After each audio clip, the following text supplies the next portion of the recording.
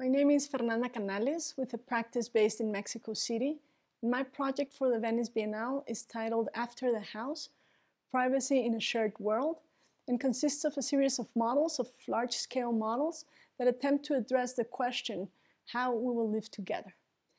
It poses houses that redefine ownership and redefine the relationship between private and public space, the notion of collectivity, and offer alternative ways of relating bodies, structure, and the environment.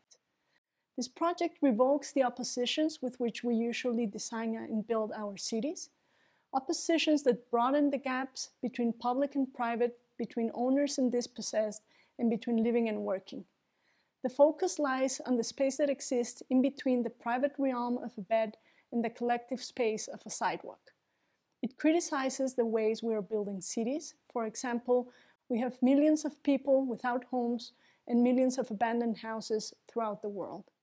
It is a project that searches for more diverse ways of living, acknowledging the fact that space, air, and resources are things we all share.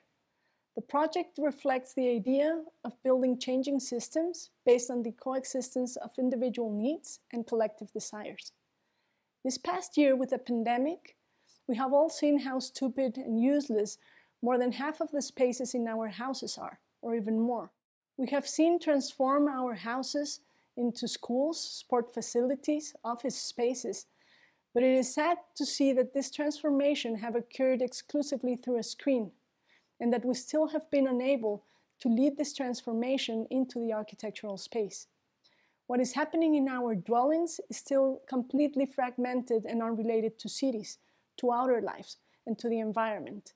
So this project poses more lively and complex interactions between living, resting, working, between having privacy within shared structures, and expanding the uses and the meanings of the spaces that belong to one but affect all. This project searches for spaces that are less demanding, more fun, more comfortable and comforting, not exclusive, and are not excluding others and excluding us from the life that exists outside.